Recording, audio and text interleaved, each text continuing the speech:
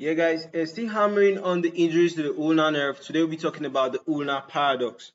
The ulnar paradox is basically you comparing the outcomes from the injury of the ulnar nerve at the wrist and the injury of the ulnar nerve at the elbow. Okay, ulnar nerve paradox. You know that basically you have two places where the ulnar nerve can be injured, which is at the wrist and the elbow. Okay, so ulnar nerve paradox is actually the outcomes when the ulnar nerve is injured at the wrist. Okay, maybe as it is injured at the wrist, you're feeling that the outcome will be more, like the effects will be more.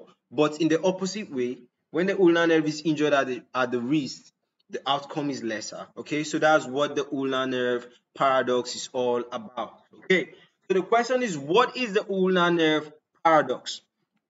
We see from here, the picture is quite not clear though, but you guys could still learn. Okay, you see the carpal tunnel injury, and this is the injury at the elbow, and this is the injury at the wrist. Okay, so we'll be coming back here to actually refer to this image.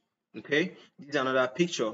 So the ulnar nerve also innervates the ulnar half of the flexor digitorum profundus.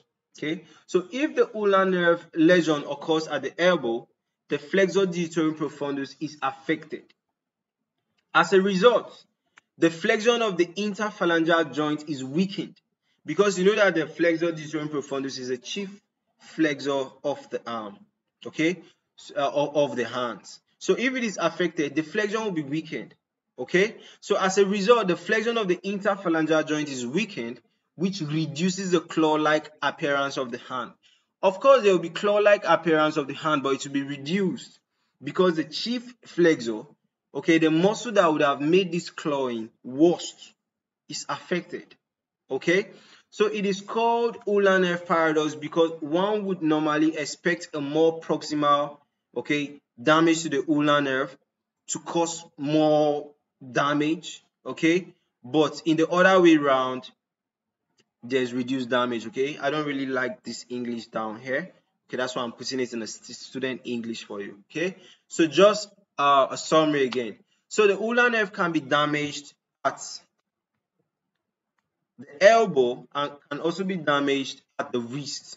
Okay, so when you damage it at the elbow, it will affect the flexor digitorum profundus, which is the chief flexor of your phalanges.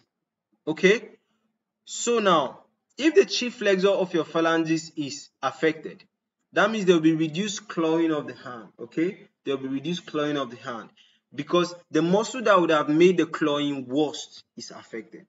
Okay, that's the ulnar nerve paradox. Right, so see you guys in the next tutorial, and bye.